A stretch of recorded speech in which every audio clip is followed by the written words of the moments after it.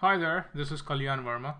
In this video, I'm going to show you what are the various exporting options you have in Xcelsius 2008.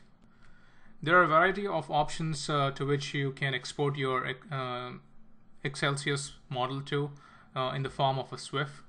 So, for example, if you have a dashboard ready to export, you can always try one of these export options.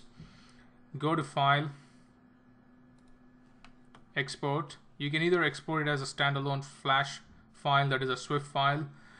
You can also create a Adobe integrated runtime file, but make sure that you have Air installed on your machine. If you don't, it's going to prompt you, and if you're connected to the internet, it's going to install Adobe Air and then install the dashboard.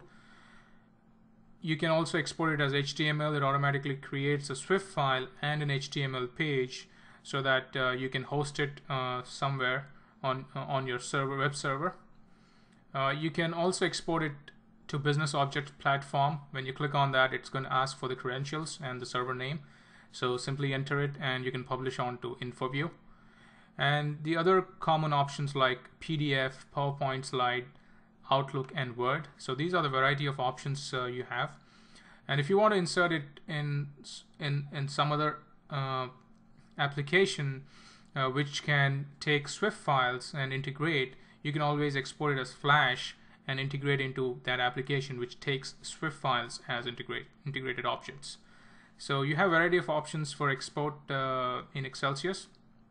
I hope you enjoyed watching this video. Thanks for watching. Thanks.